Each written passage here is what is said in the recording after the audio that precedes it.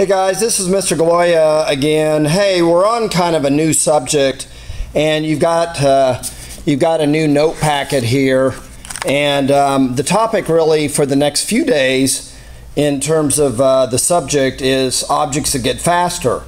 And this is a concept called positive acceleration. You know, we do it in our car all the time. You know, we make our car get faster, and so I kind of want to explain a little bit about the equations and the graphs we get for that. So again, what you kind of need out then in front of you, calculator, your notes, possibly maybe a ruler, and so kind of let's get started. So basically objects that get faster, and this could be maybe like a car, you know, that you're getting faster, you know, you got your foot on the gas. I mean, it could be a bunch of different objects, you know. So what I've got is kind of this data table, and I've got time here. I've got 0 through 5, and then I have velocity. In this case, I've got meters per second. Could be in miles per hour. We've got a blank column for position and a blank column for acceleration. Now, let's start with a velocity time graph. VT, please. So what we have then is the car is gaining speed here. It starts at 0, and every second the speed goes up by 10. Now, could you picture yourself maybe doing this in your car? You know, every second or so your car gets 10 miles per hour faster. You got your foot on the gas, you're getting faster and faster. Well, let's start with this VT graph. Notice if our car gets 10 meters per second faster per second, we get a nice little diagonal line here. Remember, we like diagonal lines because we can get the slope, we can do a lot of things kind of with that mathematically that's not too challenging. So we really get a slope here. Now, contrast this with the VT graph that we made really for the constant velocity vehicle. So constant velocity VT graph is a horizontal line. Now notice we don't get horizontal lines anymore. This would be an object traveling at the same speed. It's not accelerating. This is an object that's getting faster and faster. So notice then we get this diagonal. Well, one of the things then we can get with a diagonal is the slope, right? So we have 5, 50, and we have basically 0, 0. Our slope then would be 50 minus 0.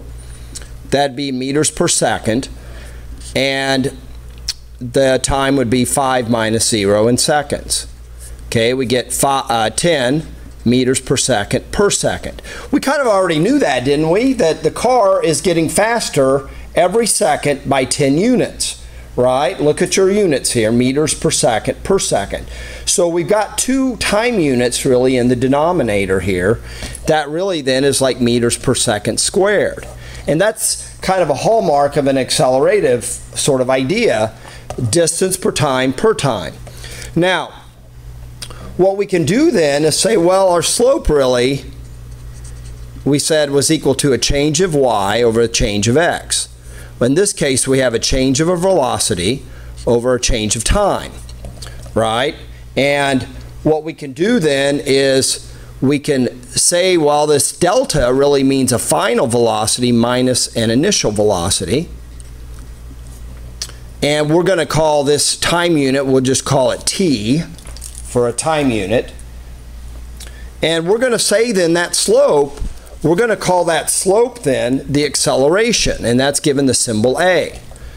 So the acceleration, which is the slope on a velocity time graph, the acceleration is the change of velocity with respect to time. How my velocity is changing. If we have a car that's accelerating at a greater value, we have a higher slope. If we don't have our foot on the gas as much, you know, we're not going to have as big a slope here. So let's take this sort of formula here, acceleration equals the change of velocity over time, and let's kind of finagle the variables here. Let's put the t on the other side. We have VF minus VI equals AT. Okay, and then let's kind of put the VI on the other side.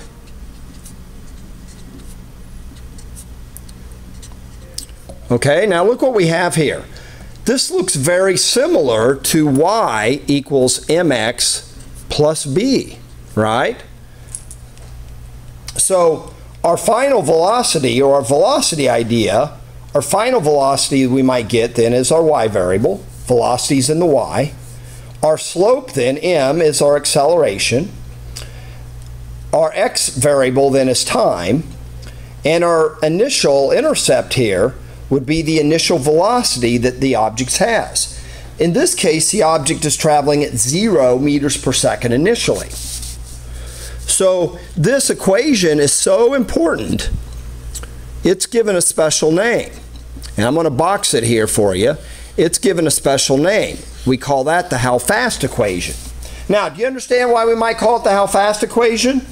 It can tell us how fast an object is going. If we know how much time it was traveling, and if we know the acceleration, and if we know the initial velocity. Well, let's say that this object continues to accelerate for a few more seconds. So let's say maybe t is 8 seconds. So we could say, well, how fast is the car going at 8 seconds? Well, the final velocity, make sure this is getting on here, then is equal to our slope. We said that was 10 meters per second, times 8 seconds, that's our t, plus then our initial velocity, but that was 0 meters per second. Notice then one of your seconds cancels, and you're left with 10 times 8, or 80 meters per second. Okay, that was a pretty easy example, right? But that's how we use the how fast equation. Final velocity then is the acceleration, the slope of the diagonal on a VT graph, times the time, plus any initial velocity. If our initial velocity is 0, then we don't need to really do much with that term. Well, let's move on to page 2 here. And I want to introduce then a new kind of graph here for you. And notice then that the slope here, the slope that we had here stays constant, right? The acceleration was equal to 10. So that slope again on a diagonal stays constant. So we can now fill out that column. Our acceleration is constant through those 5 seconds. Well, we can then graph then what's called an acceleration time graph, right? So the acceleration stays constant at 10, right? That was the slope that we got on the VT graph. And it stays constant. So that's just would be a horizontal line, right? This is again what's called an AT graph, acceleration and time. All right, does that idea kind of make sense there?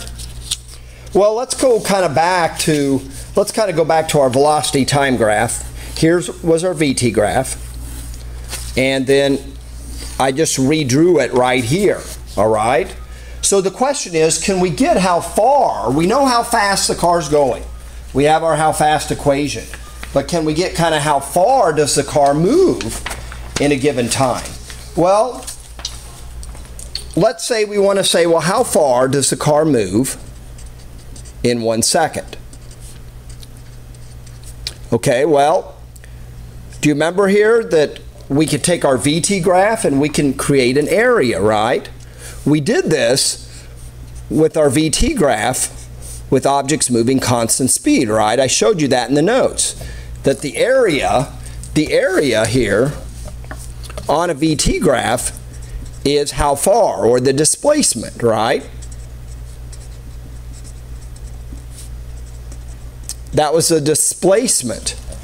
So we can use areas here, but notice we get different shapes. We get triangles here, right? Does that idea make sense? You can see that, right? We have triangles. But we kind of know that the area of a triangle, which then is really equal to how far, or the displacement, the area of a triangle is 1/2 base times the height of the triangle. Okay, you guys kind of know that equation, right? 1/2 BH. So the displacement here, how far, in 1 second, the base of the triangle is 1. So the area then for 1 second, the base of the triangle is 1, and the height is 10. So 1/2 times 10 would be equal then to 5. So how far does the car move? In 1 second, 5 meters. So we can kind of put that down here on this graph. On 1 second, the car moves 5 meters. Now let's try it for 2 seconds. 1/2 times, so now my area is a little bit larger, right? So 1/2 times the base, 2, times the height is 20. So now my car, so by the end of 2 seconds, where is my car? Well, I'm 20 meters away from where I started. Now, this area thing is good, but there's actually a physics equation that we can kind of come up with. And I want to kind of work with you. It's a little complicated, but I want to work with you on that. So the displacement then, the area, the displacement or the area, we said, oops, let me spell it right, is 1/2 BH. But what exactly is the base here? What concept? What variable? Well, the base is time. So we can rewrite this 1/2 t, okay, 1/2 t times h. Well, what exactly is the h? Well, that h really then represents how fast the car moves. So this line segment really is how fast the car moves relative to how fast it was going initially. That would be this y axis here, right? So we can say that's really VF minus VI. Does that concept kind of make sense? VF minus VI? And that's going to really equal to your displacement. Well, that's XF minus XI, or that's really equal to your delta X. Remember, X is the symbol for how far, right? That position. Well, let's try to do a little simplifying here. We saw then on this page, the first page, that VF minus VI is AT. Well, we have VF minus VI, so what we can do is substitute AT in there, and look what we have, 1/2 T AT. And that's going to equal to your delta X, or your displacement. Well, look, we have 2 T's. So what are we going to do with that? Well, T times a T is a T squared. So 1/2 AT squared. That equals to your delta X. Okay, I'm going to kind of box this too, because this is a real famous equation. It's our how far equation. It's not really complete yet. I'm going to talk about making it a little bit better on the next few pages. But look at what we have here. We now have a variable that's squared. Well, a variable that's squared makes a different type of graph than a variable that's not squared. So we've got these first 2 points. Let's try now 3. So we'd say 1/2 A. Well, our A, we said, was 10 meters per second squared. So that's 10 meters per second. And our time then represents 3 seconds. But we need to square everything, right? So we'll have 1/2 times 10 times 9. Now, we've got 2 seconds being squared, and they'll cancel out there.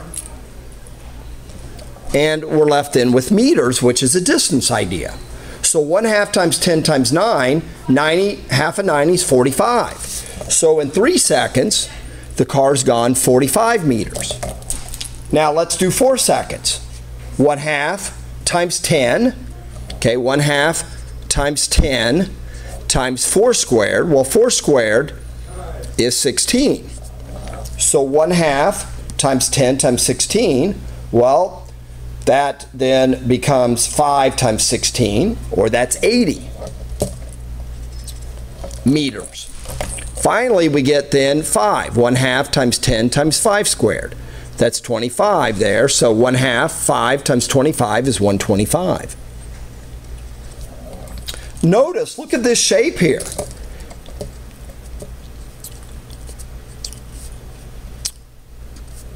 Okay? That's not a line.